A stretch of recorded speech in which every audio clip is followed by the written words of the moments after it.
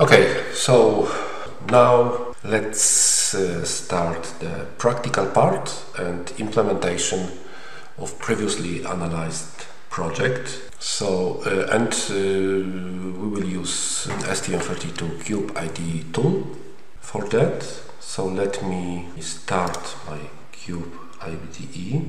So it is here, and the first action is to start the project. So new, then STM32 project.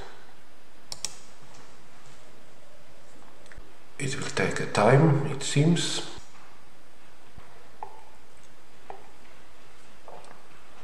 Okay, so now we can select our target just by entering the part number STM32.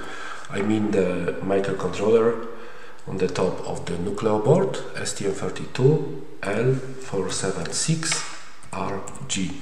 And indeed, here you can see the related command or the associated board. It is Nucleo L476RG. So let's highlight this microcontroller and then press next. So next step is to add a project name STM32L476 ADC, let's say interleaved, and I select different than default location, so maybe here, and give me a moment please. Okay, ADC interleaved, it is here, and let's say this subfolder. Of course you are free to select any subfolder for the project. Okay, and finish. So again we need to wait for the project creation. Okay, so we have the project is opened now, and let's start configuration of our project.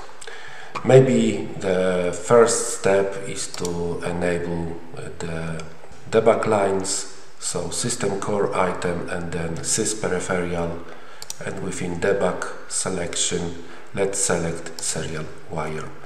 So here you can see PA13, PA14 lines. To be active, the lines are in green color.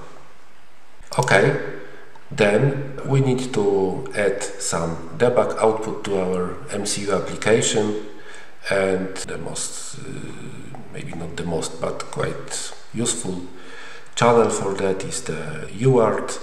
We have UART2 or UART2, so I'm selecting the asynchronous mode for UART2, connected on Nucleo board to the ST-Link debugger, and one of the feature of the ST-Link debugger, it is a virtual comport, so we can redirect data from pins PA2, PA3, acting as a UART RX and TX, UART2 RX and TX to the virtual comport, and this way we can observe data on the PC using any terminal.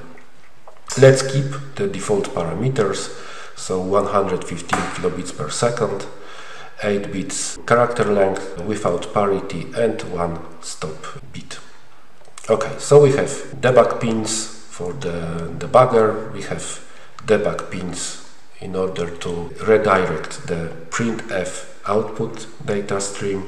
Then let's focus on the core activity of our application, so the ADC and configuration of the analog to digital converters.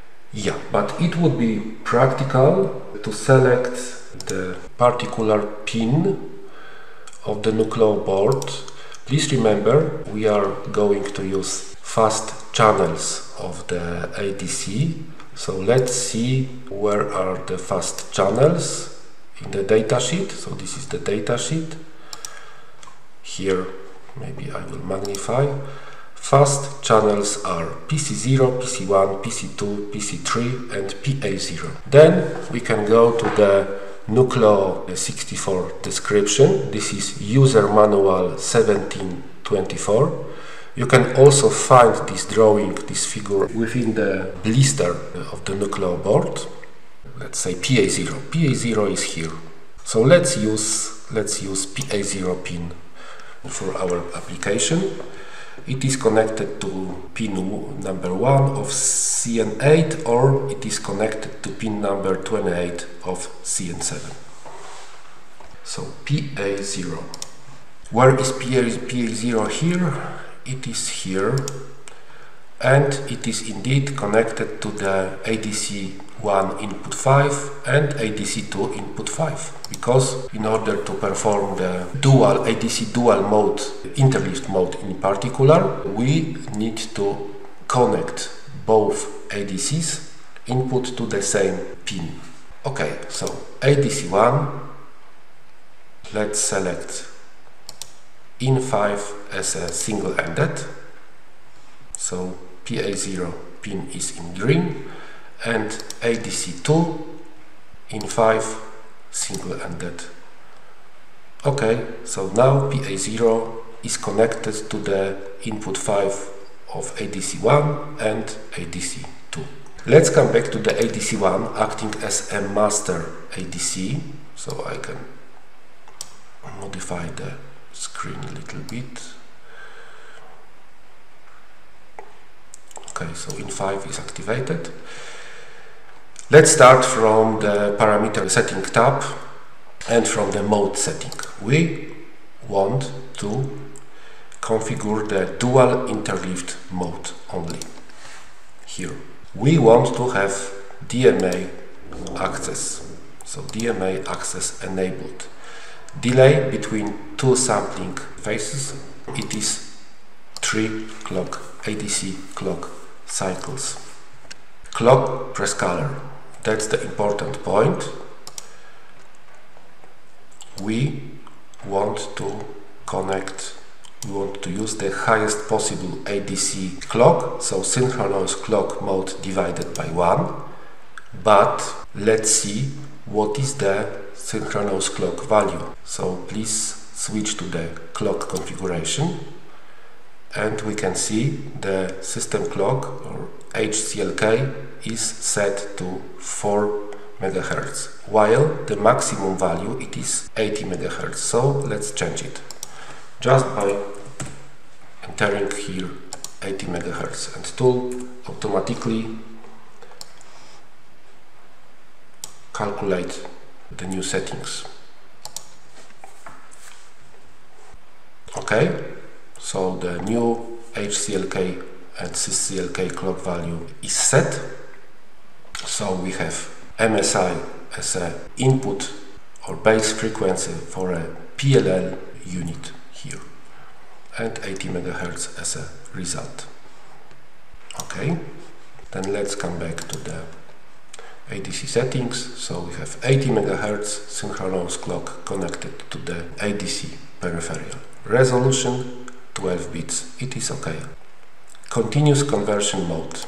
Let's enable this, because we need to, or we want to, continuously convert sample by sample as quick as possible. Then also we need to enable the DMA continuous requests, but it is currently impossible. Why? Because we need to configure the DMA. So let's add a channel, and please remember we are going to use common data register. So the data width is word. The data size is instead of the half word, the data size should be word. And let's keep mode as a normal. It is equivalent of single shot. So the transfer stops when the buffer will be full. The other option is a circular mode. Okay, so let's come back to the parameter settings and enable DMA continuous requests. Let's keep external trigger conversion source as a software, and let's configure our rank. So it is channel 5, but sampling time must be set to 6.5 ADC clock cycles. Okay, that's all regarding ADC 1, and so it is our master. So regarding ADC 2, acting as a slave, it is already set as dual interleaved mode, DMA access mode enabled, delay between two sampling phases is 3 cycles, synchronous clock is divided by 1, so that's okay, continuous conversion enabled, DMA continuous request disabled, because we don't have DMA channel assigned to ADC2. We have common data register. The only action on our side, it is to configure the rank properly, and we need the same sampling mode period, so 6.5 clock cycles. And that's all. We can generate the source code.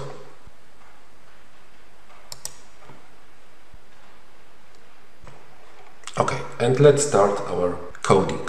We are going to use printf function in order to print out the user interface debug data, the application. So let's include the standard IO file, and as you remember, when we are using CubeMX to generate the source code, it is good practice, or I would say it is a must, to put your user code between the code sections, otherwise the code will be deleted in case of regeneration of the source code. So for the include, the relevant section is here. Okay.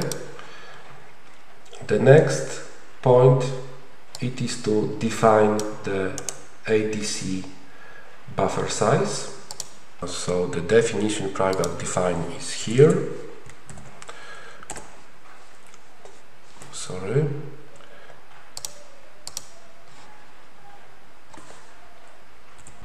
And let's put here 20.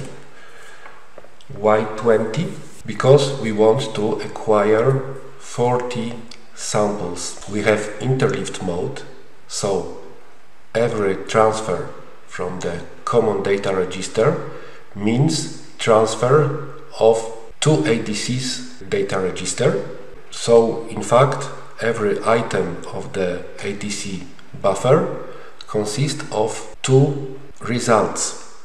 So we need to multiply 20 by 2, and then we get 40 items of the ADC buffer. Okay, we can save this. Then let's define the variables, the user variables. And the relevant section is here, user code begin PV, private variables. So we have flag, ADC flag. This flag will be active just after the end of dual conversion, so just after the end of conversion of slave ADC, and this flag will be set within the DMA end of transfer callback, and the default value is of course reset. Then, and it is volatile because it will be modified within interrupt callback. The same for the variable I. We need some index variable, and we need the ADC buffer. Okay, the next point is to override the default write function. Let's do it within the user code begin 0 section. In fact, this override of write_write function allows us to redirect the printf output data stream to the UART number 2 here.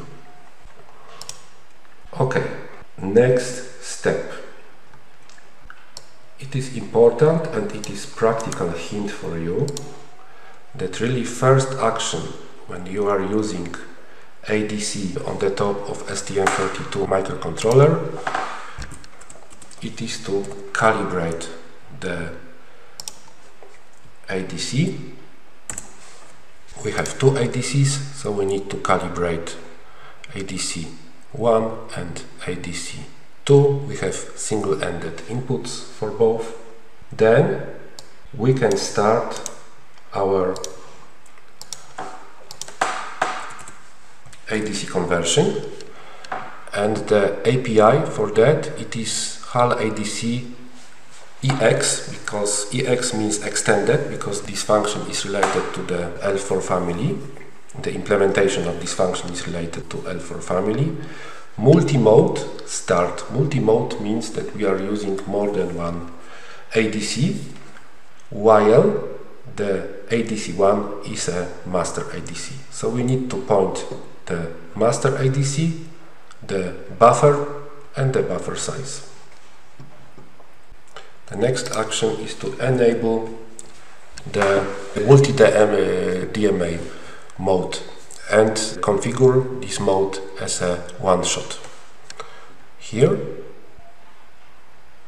so the parameters are ADC1 to 3 common. It informs the function that we are using the common data register at 12 or 10 bits resolution. Then the next action, it is to disable half transfer complete of DMA interrupt. This is quite practical hint for you.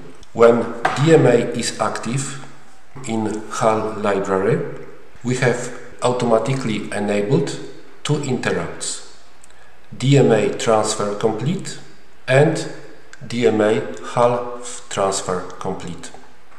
In our case, we would like to increase the performance of our application, and there is no need for half transfer complete DMA from our application point of view. We don't have dual buffer solution, it is simple application. So it makes sense to disable the enabled by default half transfer DMA complete interrupt, and this way save time, increase the performance of application. So the only interrupt from DMA side we need, it is the DMA transfer complete. Okay, and then we can add some welcome string like application started. And that's all.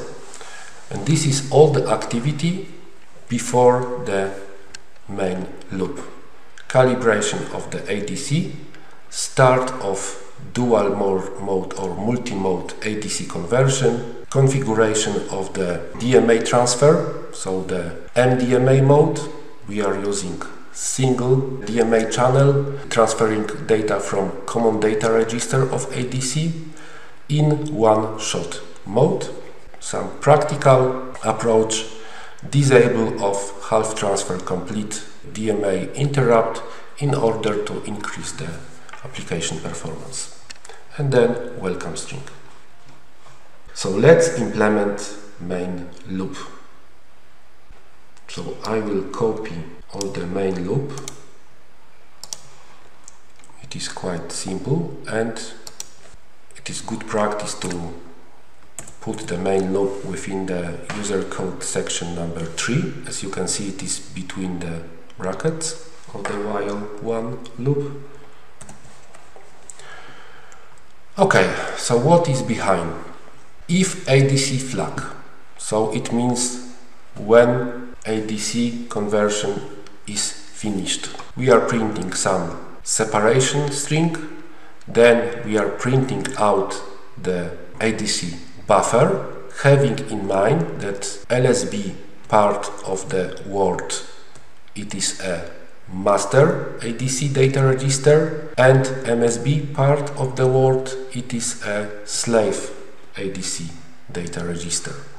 If you come back to the ADC EX multimode start DMA API and this buffer, ADC buffer, you can see that it is uint32 type buffer. So we have words in the buffer because of common data register. So we are printing out the content of the ADC buffer, having in mind the organization of the common data register of ADC. Then we are toggling the LED, and then we can reset back the ADC flag and restart the DMA multi-mode ADC conversion, configure the MDMA mode and disable the half transfer complete. It seems I forgot to enable the GPIO pin for the LED, so I can do it, and this way I can show you how to regenerate the source code. But before, let's finish our main.c modifications. So here is the ADC flag variable to be analyzed, but we didn't modify this variable yet within the source code. Let's do it now. And as I mentioned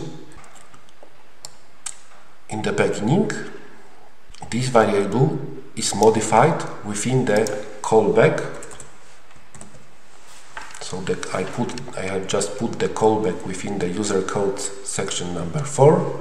This is the callback of the DMA ADC DMA transfer complete, and thanks to HAL, DMA transfer complete interrupt is linked to the ADC conversion complete callback. This is the power of the hardware abstraction layer and library. So the only action here is to set the ADC flag. That's all. Okay, so we can save, and then let's come back to our CubeMX and configure the relevant pin. It is PA5 for the GPIO, for the LED, sorry. So I need to set GPIO output and then regenerate the source code. And thanks to the fact that I have put all my source code within the related source code sections, I can still see my source code after regeneration. So this is, for example, the callback just added. This is the main loop here and the user code section 2. One more comment here. So here you can see the alternative solution for the above line. So you can use LL API in order to configure the multi-mode DMA, or you can just write directly to the register using the related data structure. But let's keep the low layer library. This is equivalent. So let's try to build our application.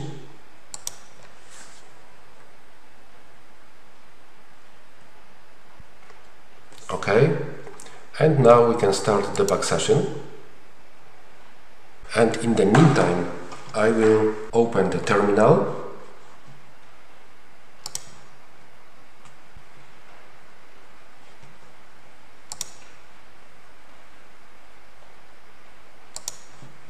So once again, let's start debug session.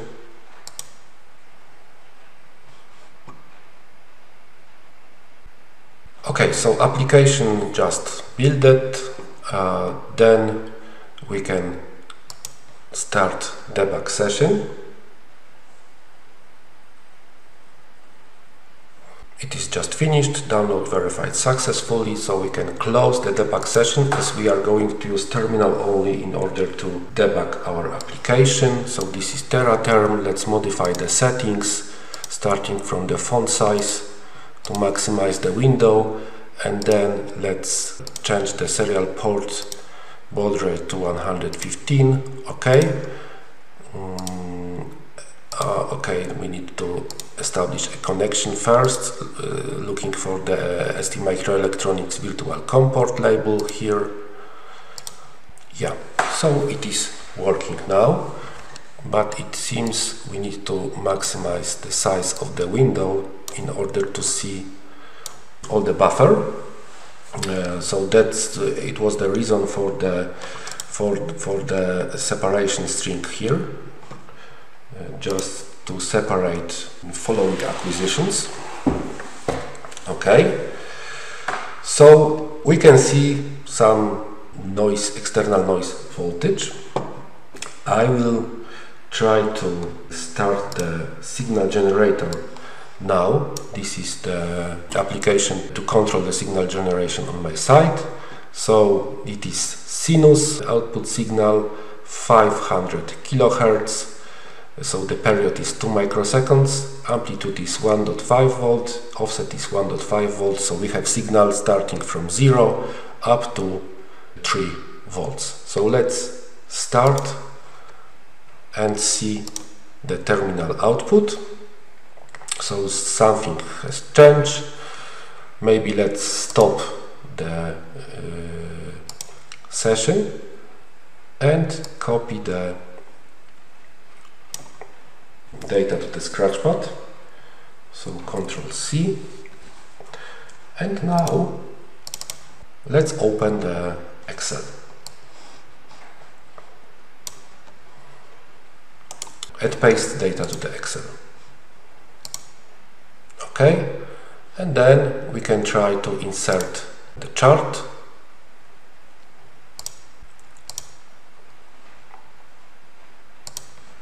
Okay, and we see very nice sinus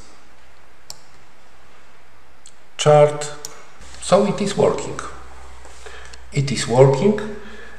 I'm going to come back for a moment to the slides and show you the analysis of this sinus chart, because this is exactly the same here. As you remember, the output data rate or sampling data rate, the equivalent one for the interleaved mode, it is 8 megasamples per second, what means 16 samples for 2 microseconds, because for 8 megasamples per second we have 125 nanoseconds per sample. If we would divide the period of the 500 kilohertz, which is 2 microseconds, by the sampling period, we will get 16 samples for the period. So here we have 16 samples and just one period of the signal. So thank you for your attention.